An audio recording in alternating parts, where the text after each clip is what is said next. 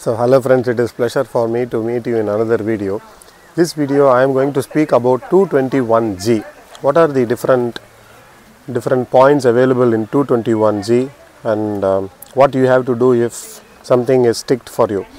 So before that, 221G is something which is given from the embassy end when you apply for an interview.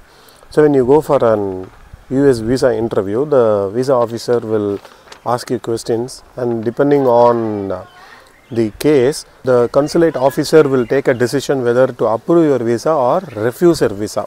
So refusal is not actually a denial. You should know the difference between refusal and denial. Denial means they are sure that they are not going to approve your visa, which is same as rejection. But refusal means they need some more documents or some more condition for which they are refusing to give you visa currently, but it doesn't mean that they will not give you a visa in the future. So when they are refusing a visa, they would be giving a form like this, which is 221G. So there are various points given in 221G.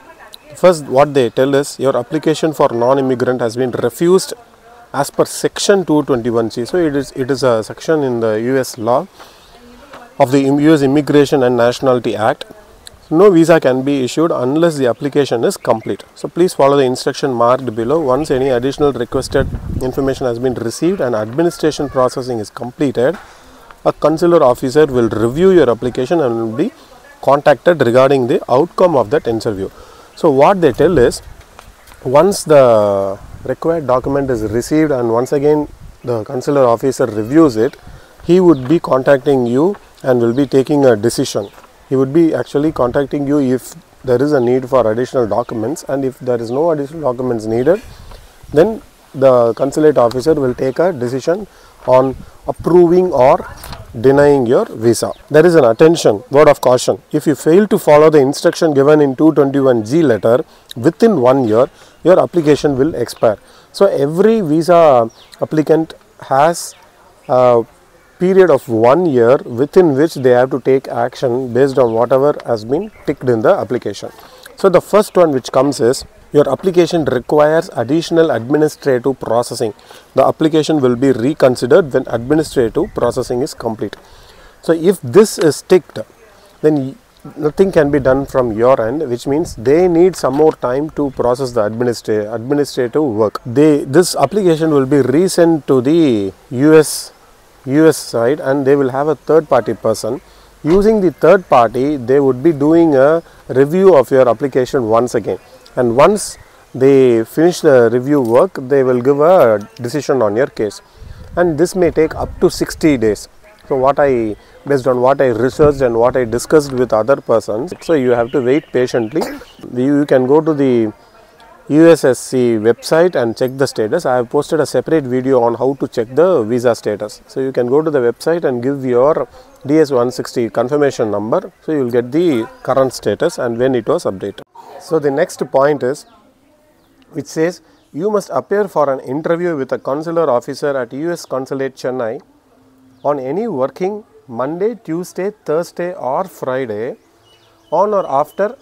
There is a blank space where they will fill, the consulate officer will fill a date between 9 AM to 11 AM. Do not pay a new MRV fees for the follow-up appointment, and please bring this letter and your passport. Refer to our official website. So what this says is, you have to appear for an interview. The consular officer wants you to appear for an interview. This is the case you will get when you apply for a Dropbox.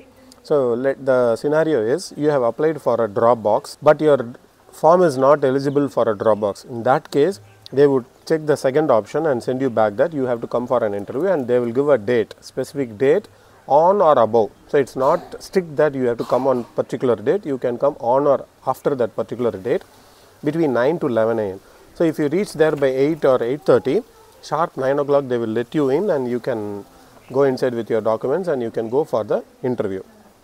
So under this option, we have sub points. You may appear alone. Please bring your dependent passport. So in case you are applying for your dependents also, then the officer may select this box if they want you to come alone. Second, you must be accompanied by a parent. So in case they want your parent also to come, then you have to come along with your parent. I think in case of minor. Third is your parent must appear. You do not need to appear. See, this is a case where the consular officer feels that your application need not require you to come, but your parent has to come. You must be accompanied by your dependents. And the final option is please bring the following documents. That is a blank space. So the consular officer can fill out what are the documents you have to bring, any special documents they need. So this is a second option where they may ask you to come for an interview. If you are already in an interview and still you are getting a 221G, then mostly this option would not be checked, because already you are in an interview. Unless they want your parents to come, they will not check this box. So they have mentioned that you need not pay a new MRV fees, because already you would have paid $208, $205 or so. So you need not pay it again. This is the second option. Third point says that submit this letter with the required documents at any of the 5 visa application center VAC or 6 VFS offices, and they have given the link to identify the VAC and VFS. Please log into the travel DAC using your account credential. Download the 221G courier submission letter. So they have given the instruction. So what are the documents they are asking to submit? The sub points under this the sub check boxes are: submit your passport at one of the visa applications. So they may ask you to submit your passport, submit a new passport at one of the VAC. So let's say you have submitted an old passport, they may ask you to submit a new passport. This may be the case when your passport is expiring within next 6 months or so. They would ask you to submit a new passport. Please submit proof of service payment. Service can be paid at fmjfev.com. The next option is please submit a photograph, 50 by 50 mm color photo, frontal view with white background taken within the last 6 months. So if they feel that your photo is not matching or it is not within 6 months, they will ask you to submit the latest photograph. So the next sub point under this is please submit all court documents related to prior arrest, including final disposition and all related supporting documents. So in case you had a legal problem earlier, then they would be asking you to submit all the court related documents related to the prior arrest and the final disposition. So these are the sub points under main point number 3. The fourth point says you do not qualify for an interview waiver application according to the new interview waiver authority that came into effect from Jan 1, 2024.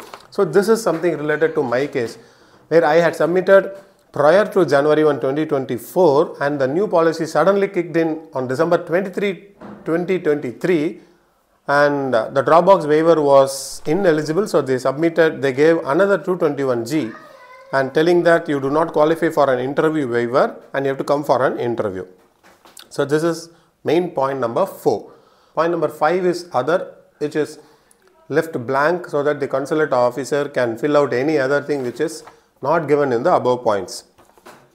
Point number 6 says email a PDF copy of this letter and all documents listed below to a particular email ID. So they have given the email ID and they have given a blank spaces for the consulate officer to fill out what are the documents they are asking you to email. So they are asking you to email a PDF. So you may be asked this one. So the next option is, which is a very lengthy one, they are telling that in one email send all the below information using the subject line, your last name, first name, passport number. So they have given a specific subject. Using that subject you have to send all the below: invitation, resume, position, funding, travel, contact information, public information, resume of advisor, study plan, research, future plan. So they have given a bunch of things where it is a huge. I'm going to put up the 221G letter in the screen so you can take a look at it, but it's very huge that you have to attach everything in your email. Each file should not exceed 2 MB. So they have given specific conditions. In that format you have to attach all the documents and then send it. So the next point is you will receive an email from the Chennai admin requesting additional information. Please respond to that email as quickly as possible. So what they are telling is, you would be getting an email from the consulate. You have to reply to that email as quickly as possible. The processing of your application is pending until you submit the requested information. That is one of the check boxes. The last one is, your blanket L1 is not clearly approvable under section 8 CFR 212.2.